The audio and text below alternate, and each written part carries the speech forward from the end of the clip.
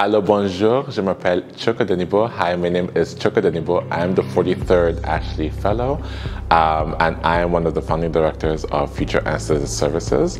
We are a Black and Indigenous owned and operated youth-led professional services enterprise based out of Calgary, Alberta, but we do operate Canada-wide.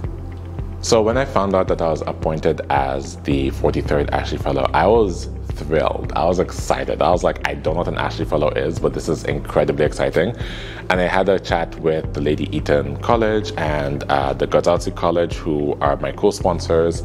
And they really sort of said to me, we want you to come in, bring all of who you are, and interject in our way of existence and let us know ways in which we can be better, ways in which we can grow, ways in which we can evolve and learn and do things differently. And it was a thrill to be welcomed into an academic space with such openness and with such a desire to do things differently and with such a desire to,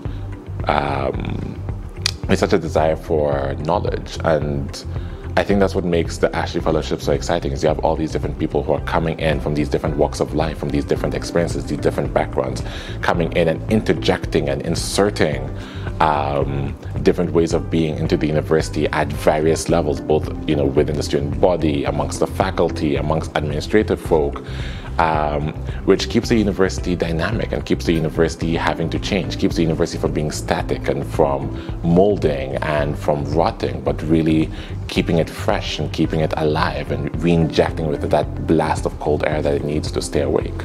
So I was excited that I get to be a part of the university's story, I get to be a part of the university's legacy, and that I hope that I would be able to impact at least one student, if not more, throughout my time here. As someone who is young, racialized, francophone, all these different identities in what is currently Canada, I've often been dismissed in many spaces that I've entered into, right? I've entered into spaces where I'm not just the only Black person, but the only non-white person, or I'm the youngest person in the room, or I'm the only non-English speaker in the room, or something else happens where when I try and contribute, it's dismissed, it's seen as less valuable, it's not seen as important, I'm seen as less valuable, I'm ignored.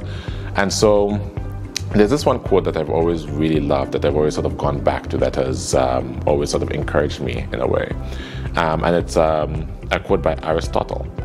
And it says something along the lines of, they, young people, have exalted notions because they have not been humbled by life or learned its necessary limitations. Moreover, their hopeful disposition makes them think themselves equal to great things, and that means having exalted notions. They would always rather do noble deeds than useful ones. Their lives are regulated more by moral feeling than by reasoning. All their mistakes are in the direction of doing things excessively and vehemently. They overdo everything. They love too much, hate too much, and the same with everything else. And so one of the reasons why I love that quote is because it shows that there's value in the life experiences that I bring. It shows that there's value in the expertise that I hold. And just because other people are not seeing that value does not mean that value does not exist. It's a reminder that there has always been generational divides. There have always been sort of people who have been put on the outcast, and they have found ways to make themselves heard. It makes me think of the people who came before me, who were able to do great things for the many identities that I hold, so that I'm able to live a freer life today. And so it reminds me the importance of pushing through, moving forward, and that I am where I need to be.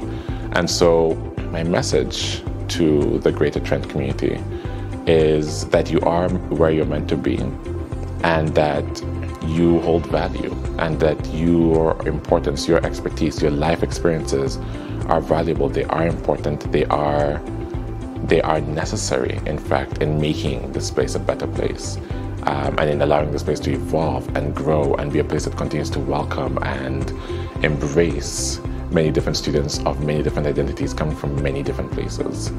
And so I wish that Trent continues to grow. I wish that Trent continues to evolve, and that Trent essentially establishes what it could be to be a place that is welcoming for everybody.